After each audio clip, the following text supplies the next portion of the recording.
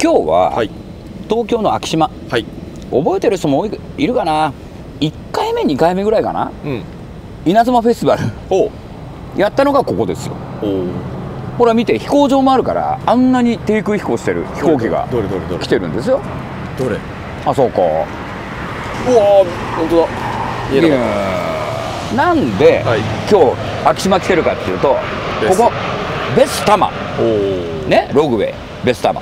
なんでレザーチャンネルにベスなんだよ、はい、ベスっていうのはログハウスメーカーですよ、うん、その展示場なんだけども、うん、実はね、はい、今日俺ライトニングのベスの撮影でここに来てたんですよ、はい、でその場を借りて YouTube 撮っちゃおうと。なるほど。だから案件ではないんです。これ案件じゃない、案件じゃない。だけどね、俺もうベスの担当してもう15年ぐらい経つんですよ。そんなに？うん、ライトニングで見てよ、いろんな面白そうな絵あるでしょ。いや面白そう。うん、これワンダーデバイス。これはボーリング場ってことですね。ボーリング場、ボーリング、すごいね。でこの三角屋根、これが G ログね、もう詳しいですよもう何回も原稿書いてますから。で今日はちょっとね、ライトニングの企画で、あそこに見える緑の可愛い絵、カントリーログ可愛いでしょ。ここの展示場、あそこをモヒカン小川なら俺ならこういう部屋を作っちゃうねっていう部屋にしたんです。はいはいはい。まあライトニングの企画ですよね。ライトニングの企画でね。だからそこからちょっと今日はモヒカン小川のレザーチャンネルをお届けしちゃおうかなと思います。いいでしょ、アメリカっぽくない？めちゃくちゃいい。なんかアメリカの片田舎に立ってそうなさログハウスじゃない？いいですね。じゃあちょっと行ってみますよ。行きましょう。はい。うい。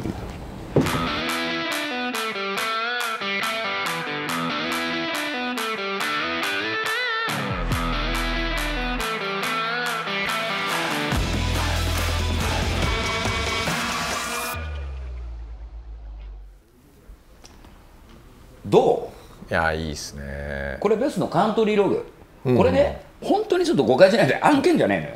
この場所を借りたの、撮影で。たださ、ちょっと上見てよ。上、おい、ほらここ革ジャンをね吊るして、モヒカン小川だったらカントリーログコース見てえなっていうのを誌面の企画でやったんですよ。へえ、あ、いいじゃないですか。いいでしょ。でもうここで靴磨きとかしちゃったりっていう、これ土間なのよ。だから土足。あ、なるほど。うん。だし、あそこ薪ストーブね。すごいあったかい。あったかいでしょ。でもそこキッチンなんですね。キッチンなんですよ。ダイニングキッチン。そうそうそうそう。なんでなかなか面白い遊び心あふれたところなんで、一回ここでやらしてよ。ちょっと待って、絵も変わるからさ。そうですね。同じこと喋っててもなんか雰囲気変わるから。そうですね。そうそうそうそうそう。っていうので今日はここを選びました。はい。ね。でジャック・ダニエル、これもね案件集するじゃん。違うのよこれレザーズデーのアフターパーティーの時に大量に余ったので1本いただきました。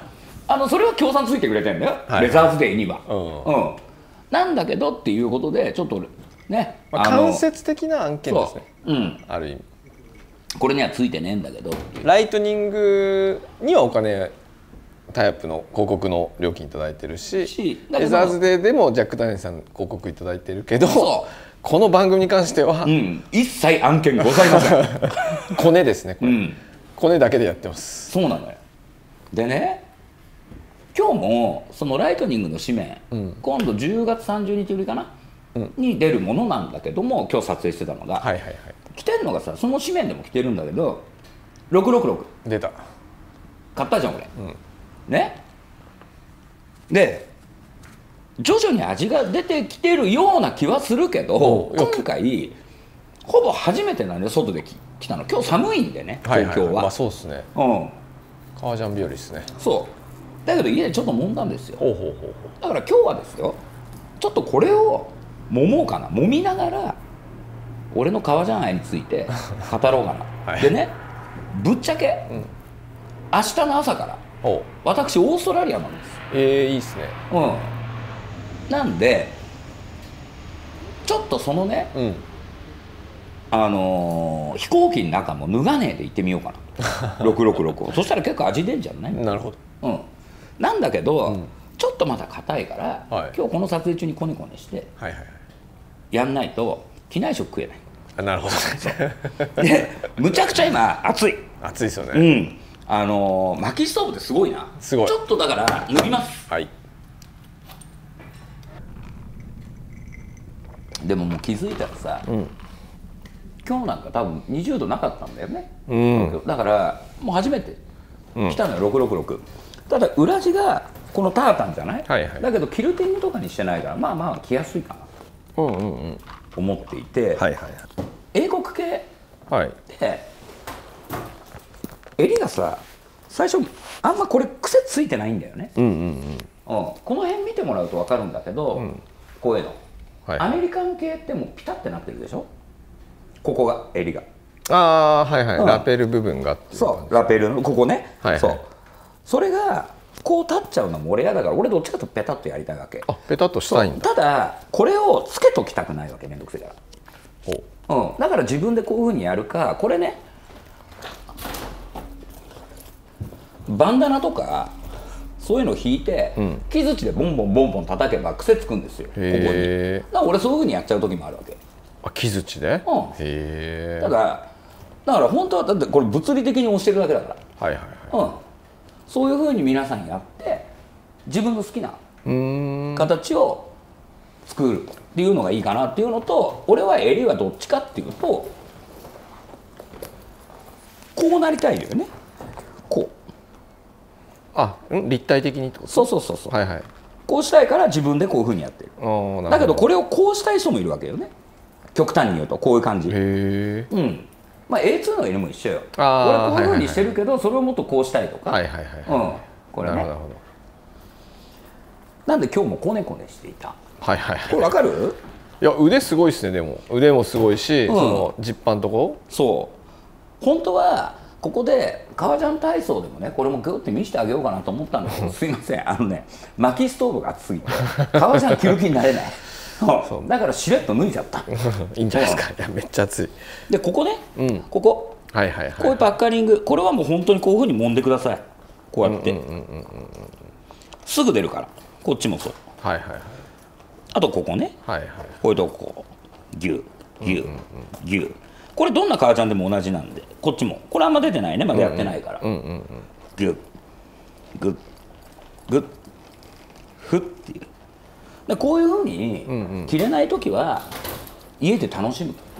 モミモミするっていう。そうみんなねレザースデーでいろいろ買ったんじゃねえかなと。買ってましたね。買ってたでしょ、みんなこんなでかい袋持ってる。あとはオーダーしたそうですね。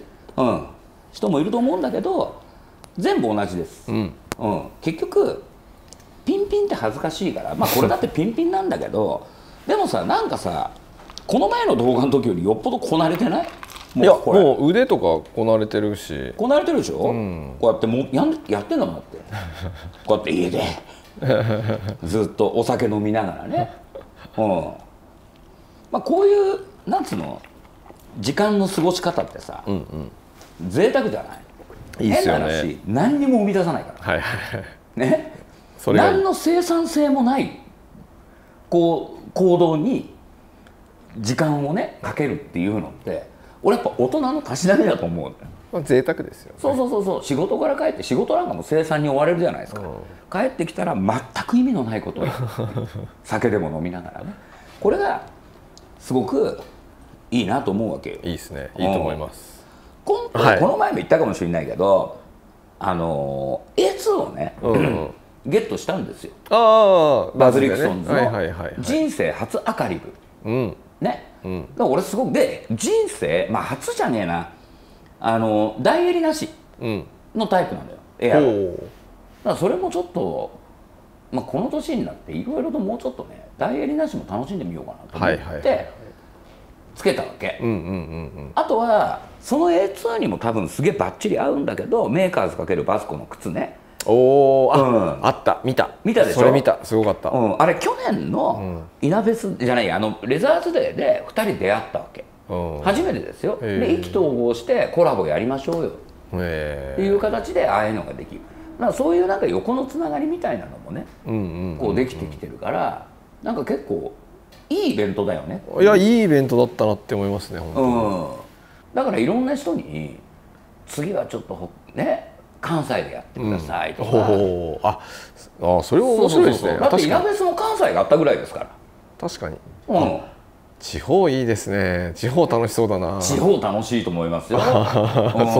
その発想はなかったな。そうだから地方でもやってくれたが、今回は行けないんだけど地方でやってくれたらもっと気軽に行けるのに、だから東京と関西とか、例えば福岡とかわかんないです、札幌とかわかんないですけど、福岡も札幌もいいですね。最高ですそうなんでね、やっぱり稲妻フェスティバルが12月にあってですよ、やっぱり10月がレザーズデーだけど、東京の10月って暑いじゃん。暑い。これ東北でやったら、もっとレザー日和なんじゃねえか。なるほどね。日にちをずらすんじゃなくて場所をずらすっていうか、そういう発想もちょっと営業と話しちゃった。いいっすね。確かに確かに。まあ実現するかどうかちょっと置いといてですけどもっていう。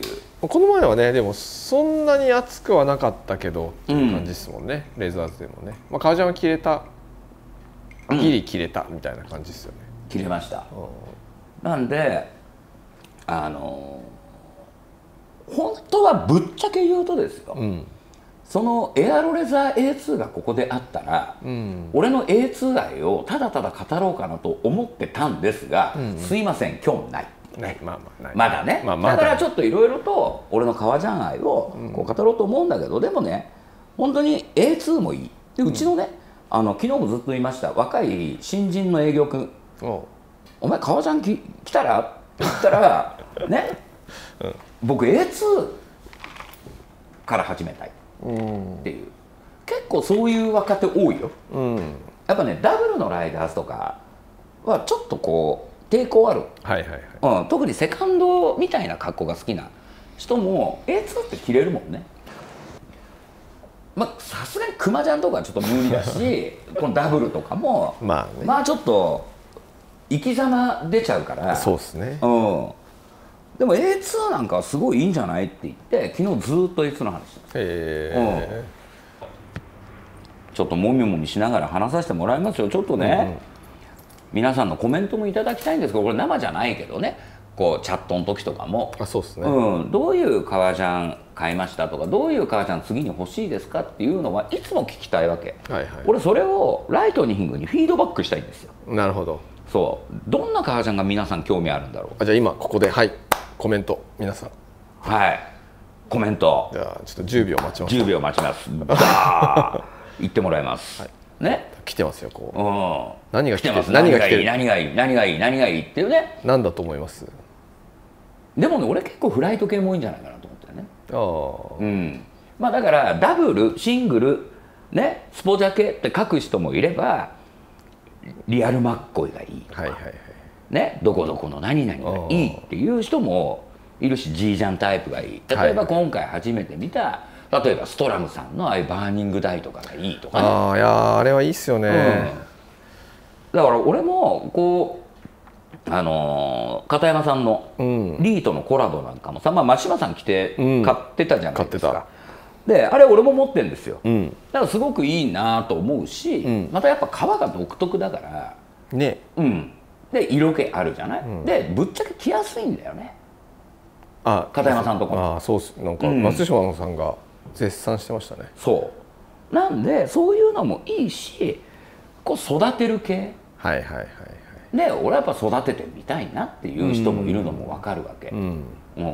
俺は最近ね、生デニム履かないんだけど、もうこうクラッシュとかもうエイジング加工されてるやつを履いちゃうんだけど、生から育てたいっていう気持ちもすごく分かるじゃん。だからそういう気持ちなんだと思うよね。お願いします。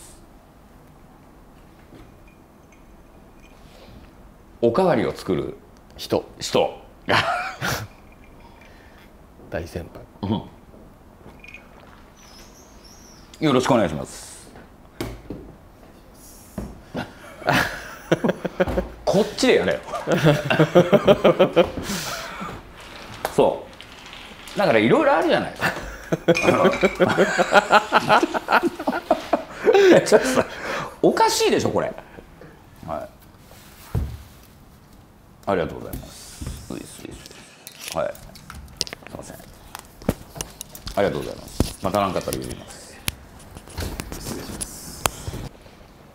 なんか今度さ、そういうアンケート取りたいな。アンケートっていうか、次に何が欲しいっていうのを知りたいから、なんかそういうのを聞いた上で、10位から1位、いいじゃないですか。みんなからさ教えてくださいっつって、なんかコメントくれとか、インスタ投稿でいいの？インスタ投稿じゃ難しいのが写真ねえから、なんか考えましょう。なんかその分かりやすくそれが出るような。なんか例えばさ、40代50代が選ぶ、昭和のなんとかの歌ベスト10みたいなのあるじゃないですか。ああいうようなのもいいし、例えば年齢とかが分かれば40代に30代20代で欲しい革ちゃんって違うと思うんですよ、いっぱい。だからそういうのって面白いなと思って、なるほどねみたいな。確かにこれって多分ブランドの人もむちゃくちゃ参考にすると思う。そうですよね。ちなみに小川さんは、次何が欲しいんですか？いや違うな、次何が来ると思いますか？この24年25年のこの冬、何が来る？今みんな大注目。俺ね、来るかどうかは分かんないですよ。ただ、来てもらいたいと思うのがセブンティースっぽいベイツっぽいやつ、シングルのちょっと色使いもあったり、色があるやつ、色もあるやつもあるじゃない。ああいうちょっとなんつうの、この今ね革ジャンってどんどんクラシカルになってるんですよ。でしょ。ワンスターだって50年代ですよ、ベースはね。クマジャンに至っては30年代、スポジャケなんかもう30年代、A2 だってそうじゃないですか。40年代、50年代で D ポケとかなんか40年代でしょ。でボールチェーンとかもそれはそれで楽しいですよ。なんだけど、で英国のね、例えばその革ジャンとかはどっちかというと60、70年代、比較的新しいですけども、70年代みたいな、かといってイーストウエストみたいなのも面白いんだけど、あれって結構もう極もんなんで、そうですね、人を選ぶじゃなくて、もっとなんかトラッカーとか、襟付きなんだけどここがもうなんか絞りもなくてスポンとしてるみたいなとか、逆派のベイツですよね。ああいうようなこう立ち襟なんだけど、ちょっとこうで古着とかであるじゃん、川崎とか入ってるよ、ああいうような感じのこうモディファイ、今っぽいやつとかが出てきたら、結構普通の若い子も着やすいんじゃねえかなと思うわけだから、馬とか使う必要ないんです、これ。逆にもう普通の買う配慮でいいんですよ。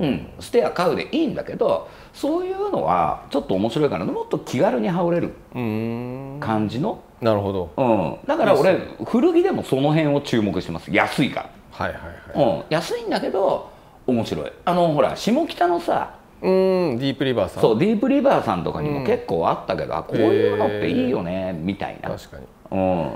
ディープリバー良さそうですね。手強そうですよね。そこら辺の。なんでなんかこうヴィンテージ至上主義っていうか、ヘリテージ至上主義っていうのかな、古いもんが偉いっていうのはあるんだけど、俺は好きですよ。だけどそのもう70年代80年代だって十分に古いんじゃないでしょうか。だからその頃あったものを復刻するものがあっても面白いのかなっていう。なんでそう思ったかっていうとですよ、飯塚さんとこ行ったからです。でサンズ・オブ・リバティで、いわゆるボンバージャケットなんて70年代80年代じゃない。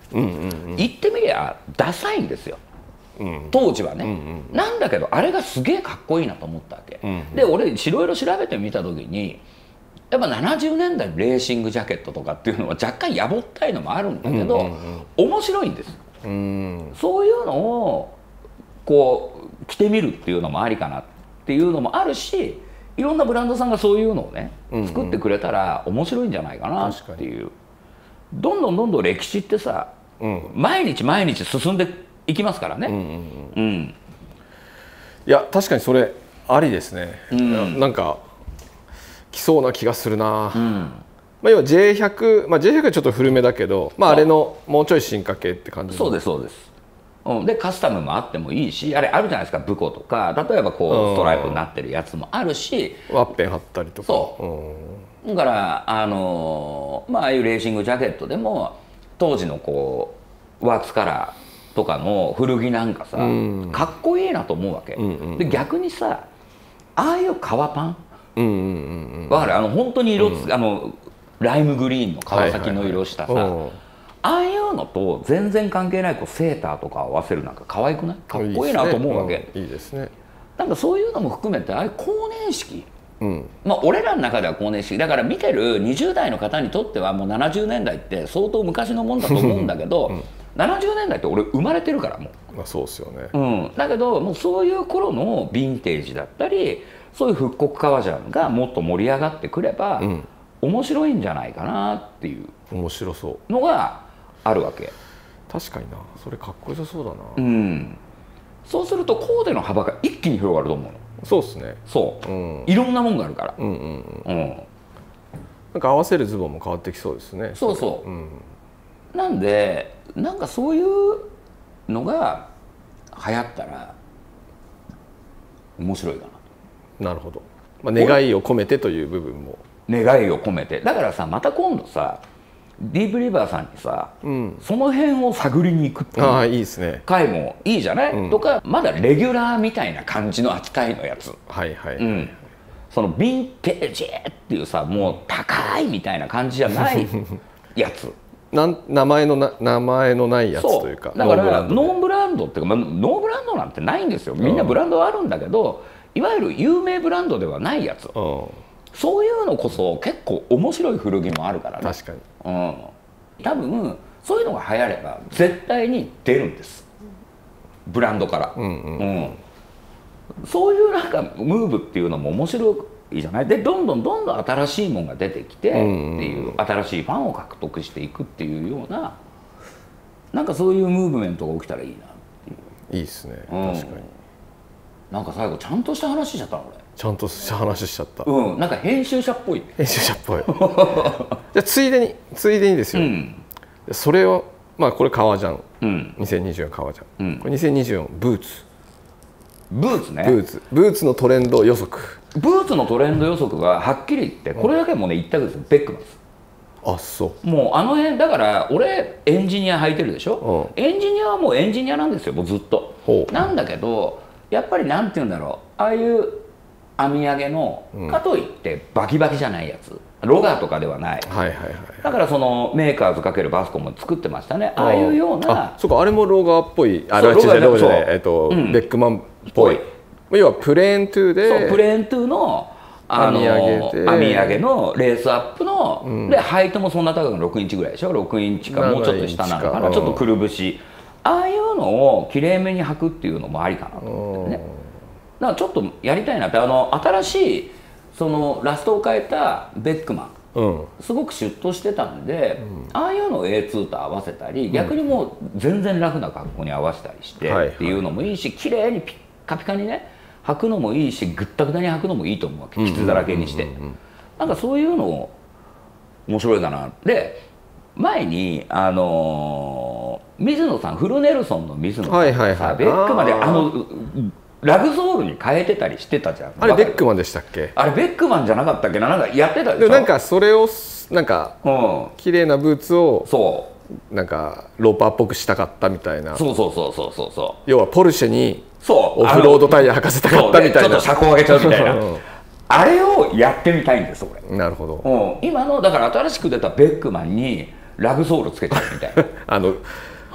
立派なグロコードソールがついてる。グロコードソールさよならっていらないからってで、それでゴンとやる。面白くない？いいですね。なんかそういうような遊びを、だからちょっと今年はっていうか、来年のレザーズデーまでにですよ、また久々にちょっと編み上げとか履いて、でちょっとソールとかで遊んでみようかなっていう熱が高まってるわけ。いいですね。俺ごついソールが好きなんですよ。でももともとは。いいですよね。そうなんかそういうのは面白いかなって。もうだからカテゴリーにはまりたがるファンっているんだよね。俺こっちだからね。とかさ、俺ヴィンテージファンだからとかね、俺はロック好きだからとか、でもそういうの関係なくもう好きにやっちゃってくださいよっていう感じ。いいと思います。そうだから俺は今年はそのベックマンとかあれ系が普通に来ると思います。だけどあれを俺はカスタムします。いいと思います。ちょっと面白そうだなと。確かに。でもレッドウィングでいうと、ベックマンもあれですけど、俺結構個人的になんですけど、ローカットのワークオックスフォードですか？かな、あれいいと思うんだよな。ワークオックスフォードはすげえいい。ただ俺はあんまローカットを履かないから、履かないんだけど、あれがほらこうハトメの数が変わって新しく出たじゃない。だけど昔初めて出た時に俺ページ作ったんです。すげえと思ったの。これ売れんだろうなと思った。多分ね、案の定売れてる。そうっすよね。いや、売れてるし、で今も多分もう出てますよね。もう出てる。そうか、この前ウルフパックで見たし、そうあれもそうだし、俺多分僕ダナーのねローカット、ダナーライトのローカットを買ったんですよ。ベージュっぽいやつ、ABC でスタンプタウンで履いてて、まあすごい気に入ってるんですけど、あれ結構良くて、でレッドウィングもああいうのが出てて、これ多分みんなその良さを分かったら多分みんな買うなっていうのは、なんかさ、あれってローカットであるだけで、一気に履けるシーン増えるじゃん。増えるね。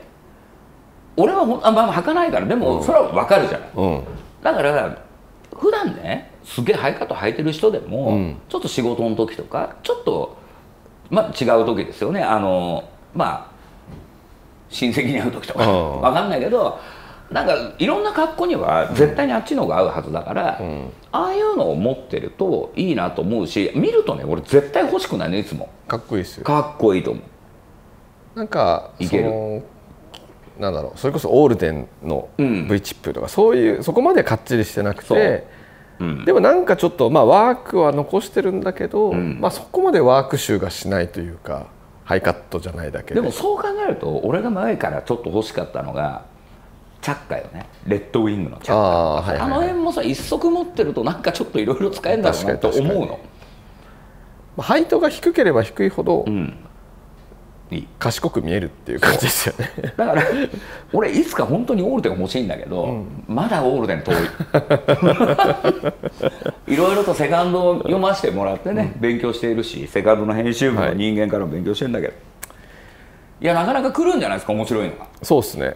また秋はね、そういうトレンドの匂いがふわっとしてくるから、なんかいろいろとライトニングもだから10月末売りはその革ジャン特集ですし、どんどんこうブーツもやるから、ちょっとね、みんなお気に入りのやつをライトニング読みながら探してほしいね。いや今日はさ、なんて言うんだろうね、このさベス俺んちじゃねえけど、なんか本当にさ、人ん家にいるみたいな感じなんだよね。このさ、もう本当に薪ストーブがあって酒もあるじゃない。お互い酒飲んでてさ、そうなると本当のなんかこうちょっと違うよね、いつもと。今日はなんかもうオフです。オフだな。すいません、ちょっとね、僕たちのオフを見てもらったんですけども、ちょっとね、いろいろ楽しんでいただけましたでしょうかということで、絶対これ案件じゃないんだよ、本当に案件じゃないんだけどベスのね展示場面白いから皆さん見てください。本当にいろんな個性の家があるから、結構こう趣味人、たちは好きなんじゃねえかなと思います。案件ですよね。これ案件じゃねえんだっつってんだから本当に。なんでね、今日の動画はこの辺でということで、またお会いしましょう。ちょっと待って、あいつ持ってっちゃった。ジャック・ダニエルピュッてやろうと思ってたのに。案件だからね。案件だからね。案件じゃない。じゃあ今日の動画はこの辺でということで、またお会いしましょう。さよなら。